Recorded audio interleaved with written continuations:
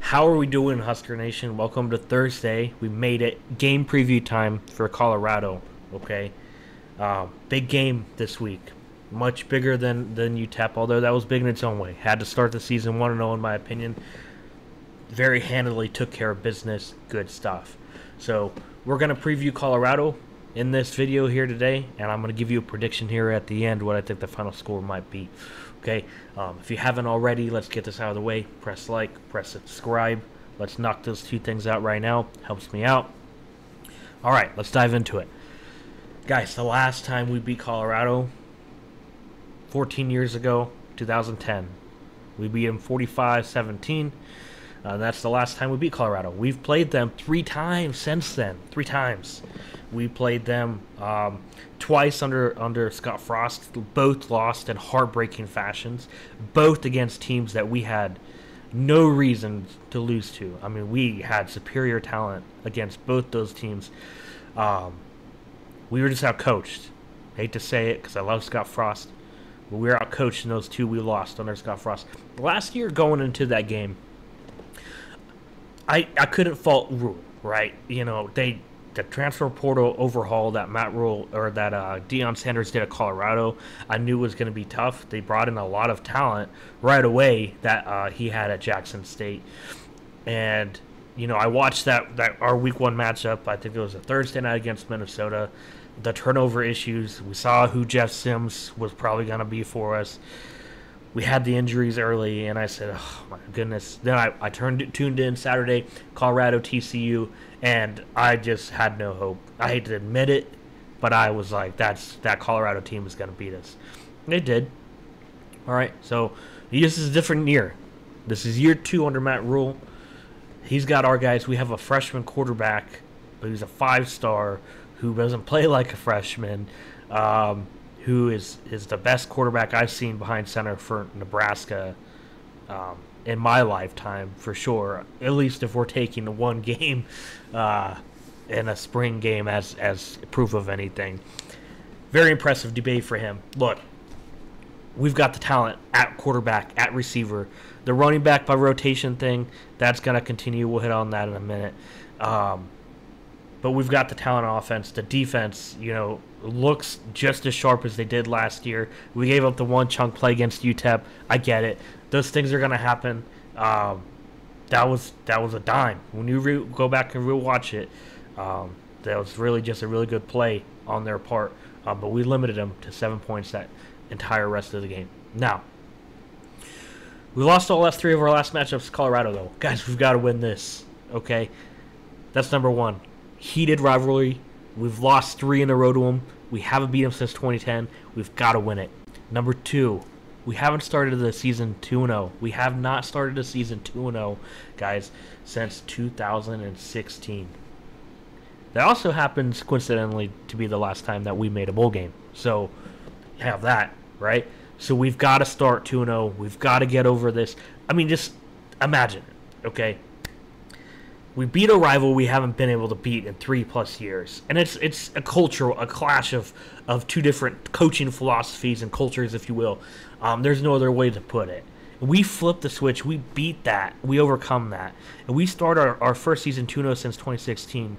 I think you can finally legitimately look at this thing and say, hey, we are finally going in the right direction. We've gaining momentum. How huge would be that for the program? So I see a lot of debate on this, by the way, on Twitter, and I say, if we win that game, storm the field. Go for it. Just don't take down the goalposts, guys. Those things are expensive, and it's not like we want a natty. But if you want to storm the field, you want to have all the fans out on the field afterwards to celebrate, do it. Do it. We beat a heated rival we haven't beat in a long time. In a primetime game, and the first time starting 2-0 since 2016. This isn't 1997, boys. You know, I get it. If we were a dominant team, there would be no reason to storm the field. But this ain't that, right? So I say do it. Just please leave the goalposts alone. They're expensive, apparently. We've got a lot of big visitors coming in this weekend, guys. We've got a couple 5-stars, including an offensive line in Cantwell, and Michael Terry, you know, who's going to be making a decision, I think, here soon, is coming in as well, 5-star talent. And they're hosting a whole bunch of other visitors, some that of already committed to us, including quarterback TJ Latif and some who we're still trying to bring in. Guys, we're listed as 7.5 favorites. All right.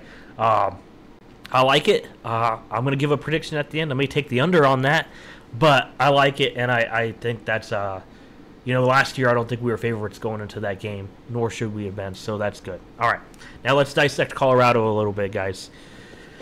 They barely beat North Dakota State. We all know that. I think that the whole world tuned into that game. I think most of the world was hoping they were going to get beat, but they didn't. They barely hung on, just like that much, and they won there at the end.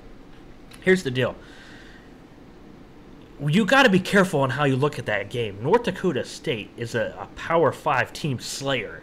I think they showed a graphic at the beginning of the game and said they've won of their last 5 meetings with Power 5 teams. They went 4-1 in them. Okay, so just slow our roll on criticizing them too hard on that. Okay, but in order for us to beat Colorado, we're going to have to limit their explosive plays. That's what kept them in it. They had 9 plays of 15 yards or more. They threw touchdown passes of 41 yards and 69 yards, and they had 2 completions over 25 yards. That's what kept them in it.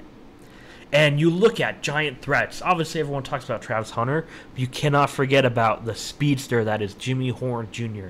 He has to be contained. And Tommy Hill can only be on one of them at a time, right? And they're both exceptional talents. Obviously, I expect Tommy Hill to heavily be on Travis Hunter. Who's fast enough to cover Jimmy Horn, right? I mean, so limiting the explosive plays, it's going to have to happen. All right, they're going to try to take their shots. I guarantee you, Coach Prime is saying, hey, look, UTEP got one on them. UTEP didn't take a lot of shots, but the one they did, look at it. Right now, I think the reason UTEP didn't take a lot of shots is we adjusted after that. And although you can't see it on TV broadcast, I think the shot plays are probably taken away. But they're going to take them. They're going to take them, guys. We've got to get the rush after them. We've got to be able to pressure them, move them around, and guess what? That's good. Because that so-called improved offensive line, it didn't look that improved. Now, he only got sacked once, okay, against an FCS opponent, a good one, but against an FCS opponent, he got sacked once. If you watch that game, he was under duress every time he dropped back. And I like the odds of our D-line getting back there and wrecking havoc on him. So pressure him. Take the ball away on defense. It's going to have to happen. All right.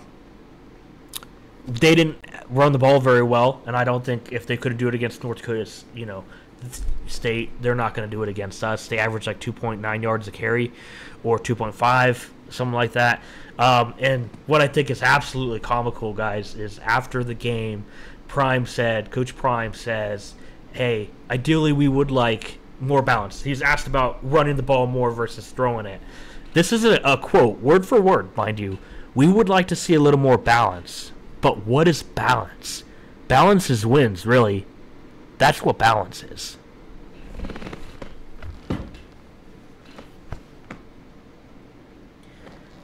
Balance is wins, really. That's what balance is.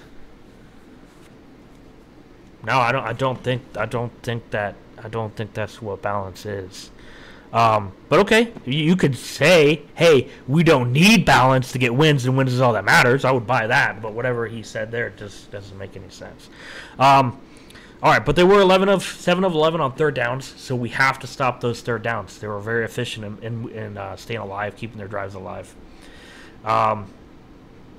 Against them, North Dakota State had their own amount of explosive plays. They gave up 8, or North Dakota State had 8 explosive plays against them, right? And